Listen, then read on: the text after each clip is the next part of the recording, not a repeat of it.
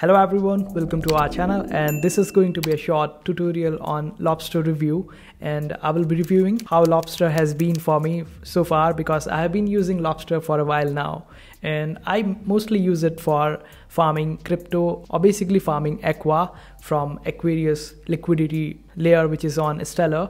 So let's see what Lobstr has to offer to us. So on Lobstr homepage you will be able to see different receive and send and buy and swap options. There used to be a chart option also, which was way better than the current charts.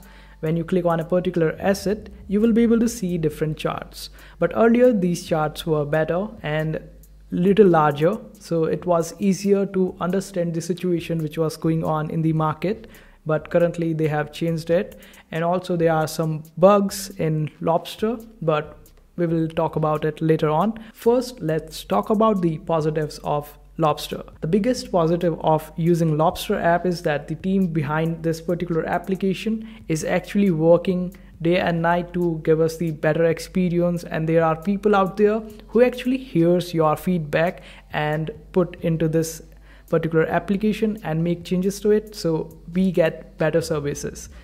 And you can just simply contact them on Discord. Basically, when you go on the Discord of Stellar Global or the Aqua, you will be able to find people who are associated with Lobstr, so they will be able to help you out if in case you have any feedback. But there are some good features like the Wallet Connect. When you click on Wallet Connect, you will be able to find that you can just simply scan any particular website out there and interact with them in a different manner like the Web3 platforms.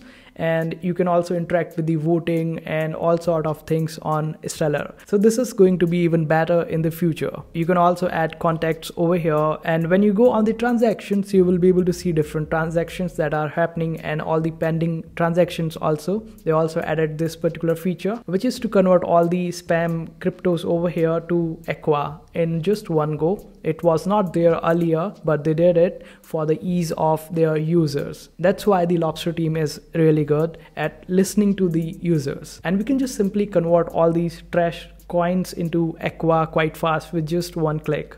Just click over here, and after that wait for it to load, then select up to 20 decent trash coins and continue with it, and you will be able to convert them into Aqua. And you can also trade different tokens by just going onto the trade option, and in case if you want to participate in the SDEX rewards of Aquarius, just simply use this particular option of trade and click on this option of trade custom pair, and after that select your pairs over here. And when you click on this option of order book, you will be able to see different orders that are already there. You can also place your order over here in order to earn the rewards on Aquarius.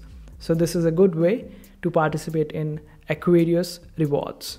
And let's get back. And buying crypto is also easy on Lobstr. There is also 100% fee back in case if you are holding around 500k Aqua or 5 million ICE.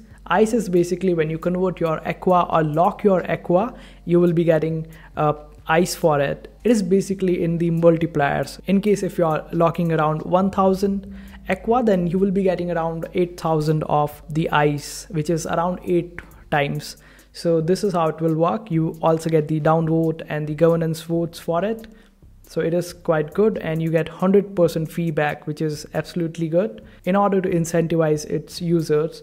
And now let's come to the bug part. There are apparently many bugs that comes around, but also the team works for it to go away. And all you have to do is just contact the Lobstr team or the people associated with Lobstr on Discord, and they will be able to help you out.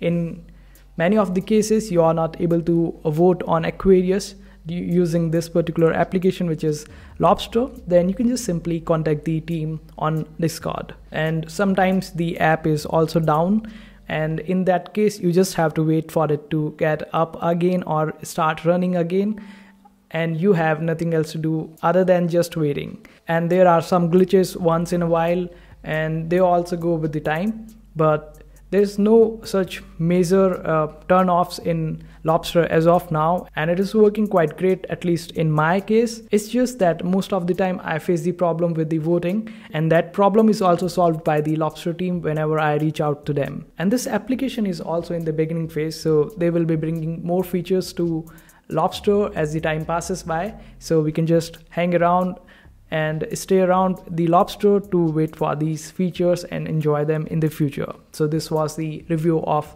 Lobstr. I hope you enjoyed it. Make sure to hit that like button if you enjoyed it, and also subscribe to our channel for more helpful videos. In case if you want to know anything else, just simply comment down below.